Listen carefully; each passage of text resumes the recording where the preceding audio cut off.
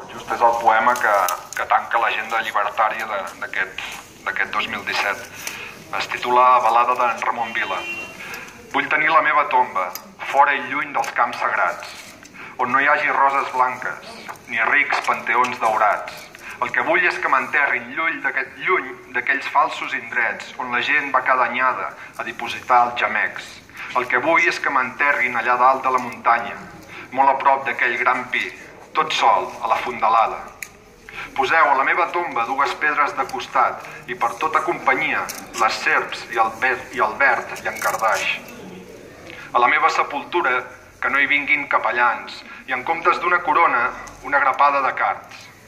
Ni tampoc no vull que vinguin a dir discursos i salms, ni amb banderes ni quincalles, vicis dels civilitzats. Per discursos, la cridòria d'un estol de corbs i gralles, l'udol de la guineu vella, ja cega i abandonada, ni la llum de 4 ciris d'una claretat d'espant. La resplendor jo voldria de les centelles i els llamps, que la meva tomba estigui ben coberta d'espinals entremig de cars salvatges, de matolls i verdissars, que brosti l'herba a la vora i que hi pasturi el ramat, que pugui descansar a l'ombra el gos negre assedegat. Per fi, que el meu cor reposi, lluny de la gatzara humana, molt a prop d'aquell gran pi, ben sol a la fondalada.